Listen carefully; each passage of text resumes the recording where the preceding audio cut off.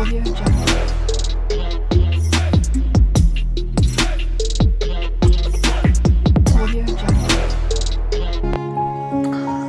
है मित्रहरू, सजिलो छैन गाडी चालकको जिन्दगी। किनभने कति बेला के हुन्छ भन्ने कुरा कसैलाई थाहा हुँदैन। हाम्रो गाडी हिँड्दा हिँड्दै पम्चर भएको अवस्था। हेर्नेहरूले जिन्दगी सरल र सुविस्ता देखे तापनि भोग्नेहरूको जिन्दगी आफ्नै भोगाइ छ। न घाममा गर्मी भन्न पाउँछ, न धुलोमा धुलो, न बर्खामा पानी झरी।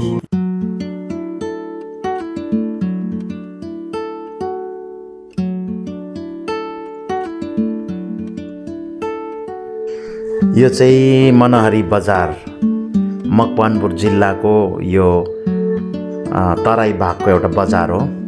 अनि हिजो बिहान हामी 4 बजी यहाँ उत्रेर एउटा घरमा बास बस्यौँ, एकछिन चाहिँ रेस्ट गऱ्यौँ। त्यसपछि हामीलाई एउटा यो बलेरोले पिकअप गरेर हामीलाई छ्याङडुङ भन्ने ठाउँमा लाँदैछ। बाटोमा त्यो कस्तो छ यात्रा थाहा छैन। अहिले त एकदम राम्रो नै छ, तर धेरै अप्ठ्यारो बाटो छ भनेर सुनेको चाहिँ छौँ। यहाँहरूलाई त्यो ठाउँमा म लाँदैछु है त। हामी अहिले एकछिन यो मनहरीमा चाहिँ किनमेलको लागि रोकिएका छौँ। अब चाहिँ खास पहाडको यात्रा सुरुवात भएको जस्तो छ है। ल हेर्दै जानुहोस्, कहीँ कहीँ देख्दै गर्दाखेरि सुन्दर देखिए तापनि बडो चुनौतीपूर्ण बाटो छ यो। भर्खरै यो नयाँ बाटो खनिएको रहेछ। कुनै कुनै भिर बाटो भएर जानुपर्छ, कतिखेर चाहिँ खोलाको किनार भएर हिँड्नुपर्ने छ। देखिँदा जति सुन्दर भए तापनि यात्रा चुनौतीपूर्ण छ। हामी पहिलोचोटि भएको कारणले गर्दाखेरि यो ठाउँ एकदमै डरलाग्दो स्थिति पनि छ भने यहाँको व्यक्तिहरूको दैनिक यात्रा चाहिँ यस्तै बाटोबाट भएर नै हुँदो रहेछ। यहीँबाट हिउँदको बेलामा चाहिँ गाडी गुड्दो रहेछ, तर बर्खाको याममा चाहिँ यो बाटो पूर्ण रूपमा गाडीको आवत जावत बन्द हुँदो रहेछ। तर पनि व्यक्तिहरूले यात्रा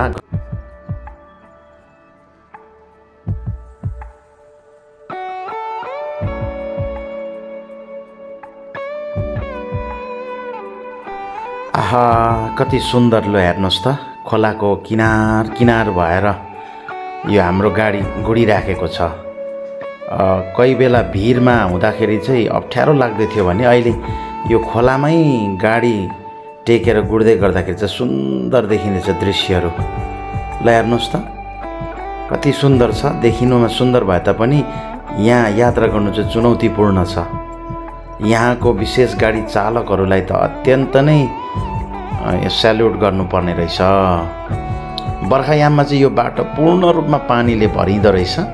अनि हिउँदोको बेलामा चाहिँ अलिक पानी कम भएको बेलामा हामी चाहिँ परेछौँ धन्न। त्यस कारणले यो खोलाको किनार गाडी दौडाउँदाखेरि सुन्दर देखिन्छ। तर यो चुनौतीपूर्ण बाटो छ। यहाँको व्यक्तिहरूको चाहिँ हिउँदो बर्खा पैदल यात्रा नै हो यहाँको आवत जावत। माथि त्यो छाङडुङ भन्ने ठाउँ कहाँ हो थाहा छैन, पहिलोचोटि यात्रा हुँदैछ। अनि त्यो ठाउँमा पुगिसकेपछि त्यहाँको पनि दृश्य म देखाउँछु। अनि त्यहाँको व्यक्तिहरूको मूल बजार भनेको चाहिँ यहाँ तल मनहरीमै नै रहेछ। अनि मनहरी चाहिँ ठुलो बजार। ल हेर्नुहोस् त, कति सुन्दर छ। घामको डुब्दो खाले छाया, अनि त्यही माथि एकदमै कलकल।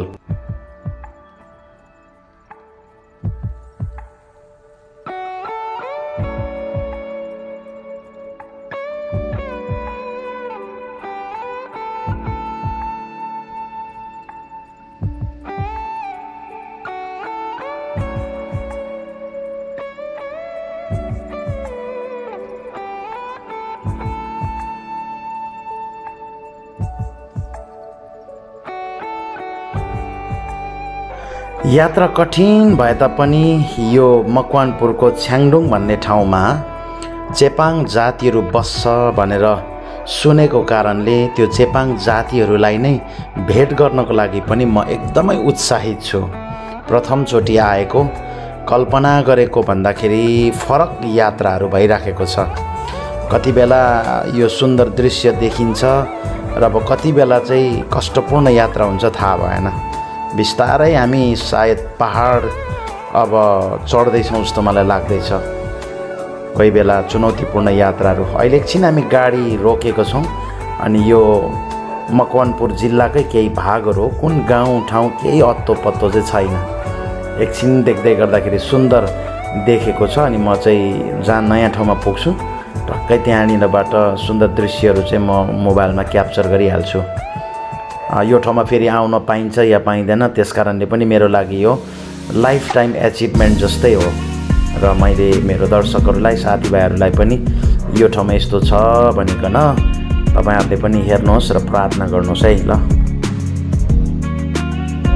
ल गाडी बिसायौं। बिहान हिँडे पछाडि चौकी भन्छ अरे यसलाई चाहिँ के भन्छ यसलाई? वार्ता हाम्रो बस्ने आमा छ, हाम्रो दिपचन सर जोनी शब्दले हाम्रो जोनी सरले खालि दिपचन मात्रै भन्छ, दिपचन भन्दैन। रियल एडभेन्चर चाहिँ अब सुरु भएको जस्तो छ है। यति ठाडो बाटो छ, खडा बाटो।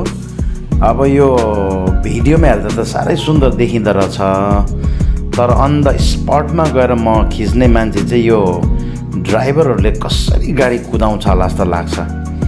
ठाउँमा चाहिँ राम्रै नै छ, तर ठाउँमा यति साह्रो ठाडो बाटो छ। उकालोमा 1 नम्बर गियरमा जबरजस्ती तानेको जस्तो गर्दैछ गाडीले। मुनिपट्टि गुल्टी गयो भनेदेखि चाहिँ भिरै भिर छ। ल हेर्नुहोस् त। अनि यो बाटो फ्युचरमा त राम्रै हुन्छ होला, तर अहिलेलाई चाहिँ एकदम चुनौतीपूर्ण। फेरि यहाँको माटो हेर्नुहोस् न, चारतिर सेतो माटो। यो राति जुनेली रातमा हिँड्यो भने त बत्ती पनि बाल्नु नपर्ला जस्तो नि। सेतो न सेतो माटोहरू छ। ढुङ्गाको नाम निशान छैन भन्दा कता एक दुईवटा ढुङ्गा चाहिँ छ, तर पहाडमा जुन हुनुपर्ने जस्तो ढुङ्गाको थाक चाहिँ यहाँ पाइएन।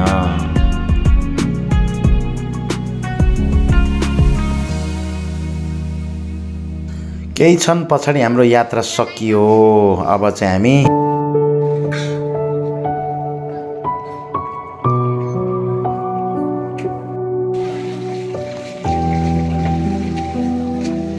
निशाले दिनभरिको यात्रा पछाडि मनले चाहेको चिज भेटेको छ। यो दोकान जम्मै जिम्मा लिइसकेको छ।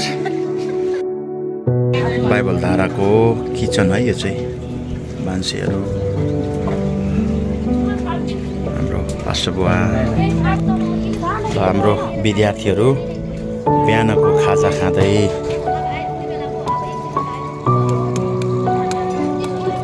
यो खाजालाई के भन्छ यो ठाउँमा? भोटीमा। ओके, ठिक रह्यो। हाम्रोतिर पनि त्यही भन्छ। ल हाम्रो बाइबल धारा मकवानपुरको स्टुडेन्ट्सहरू बिहानको खाजा खाँदै।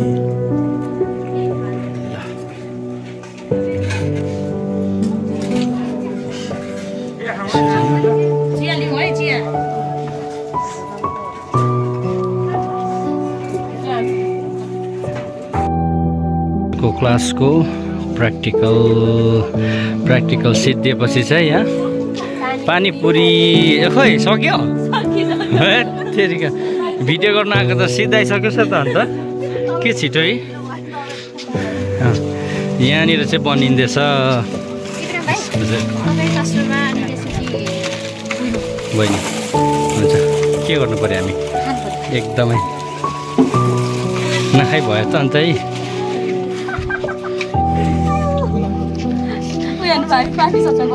ए ल पानी सिद्धियो। हाम्रो आजको साफसफाइ चाहिँ यता भएको थियो, देख्नुहुँदैछ यहाँ धुवा उडेको। यहीँनिर हाम्रो रुथले एकदमै सफा गर्यो। सरी, पुष्पाले। रुथ त अर्को बहिनी त है। यो सफा मजाले गरे आज यहाँ। पुष्पा चाहिँ यहाँ सकेर गेम खेल्दै होला।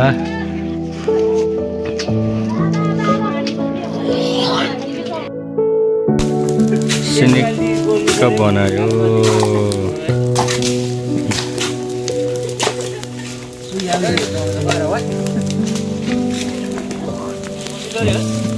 सिनिक्क पार्यो, सिनिक्क।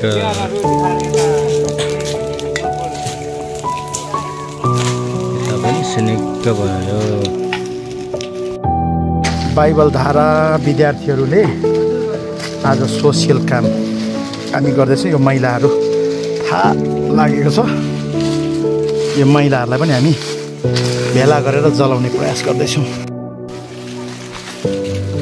यहाँ सबैजनालाई जय मसी।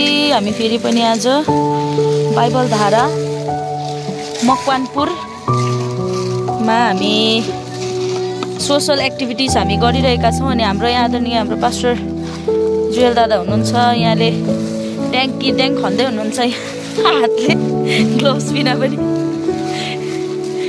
अनि हामीले सोसल एक्टिभिटिजहरू हामी गरिरहेका छौँ। यहाँ चाहिँ श्रीमान हुनुहुन्छ, यहाँ चलाउँदै हुनुहुन्छ यहाँले चाहिँ। तर यहाँको प्रयास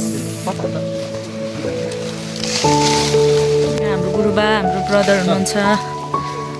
जय मसी गुरुबा। यहाँ चाहिँ हाम्रो स्टुडेन्टहरू छ, हाम्रो भाइहरू एकदमै मुख थुनेर बा।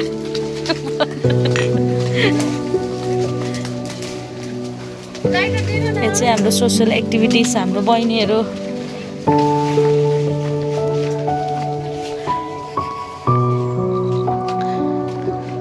तपाईँहरूलाई सोसल एक्टिभिटिज गर्दा कस्तो लागिरहेको छ? रमाइलो खुसी लाग्दैछ है?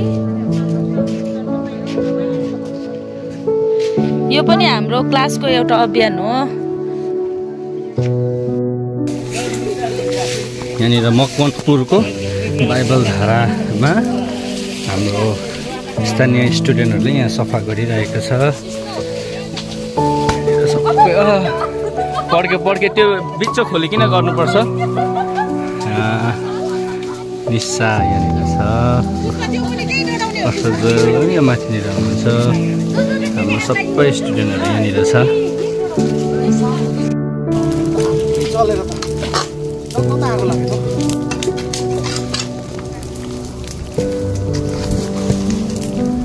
यो डल्लै इलाका सफा भएको छ।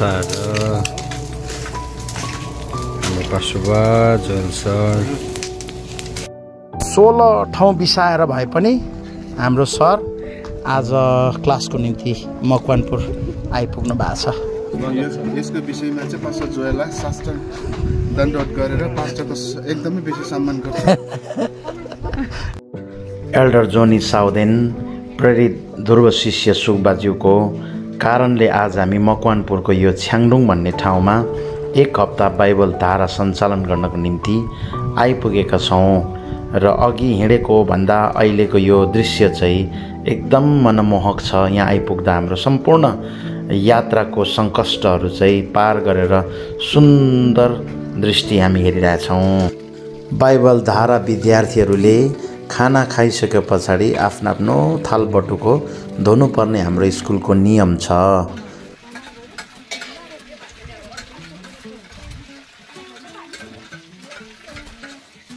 अब नाम के हो भन त? अलिक ठुलो स्वरले भन। सिदन के हो? सिदन प्रजा। कति उमेर पुग्यौ?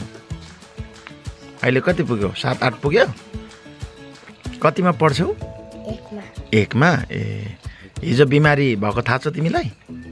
बेलुका बिमारी भएको थाहा भयो? थाहा छैन? हिजो पेट दुखेको थाहा छ? कसले प्रार्थना गरिदिनु भयो? कसले गरिदिनु भयो? निशा आन्टीले दिदीले कसले गरिदिनु भयो भन्नु त? के भएको थियो तिमीलाई पेट दुख्दाखेरि? थाहा छैन? थाहा छैन है? अहिले पेट दुख्दैछ? सिदन प्रजा हिजो बेलुका चाहिँ उनीसँग स्पिरिचुअल वारफेयर मिस निशाले गर्नुभयो। निशालाई पनि यसो 22 रातभरि चर्चमा आत्मिक युद्ध गरेर यो नानीलाई चाहिँ दुष्टको शक्तिले पक्रेको कारणले एकदमै आक्रामक थियो। तर निशाले प्रार्थना गर्दै गर्दै गए पछाडि यो नानी एकदम चङ्गाई भयो त्यति नै बेला। अनि अहिले यो नानी निशाको साथमा छ। प्रभुलाई महिमा होस्।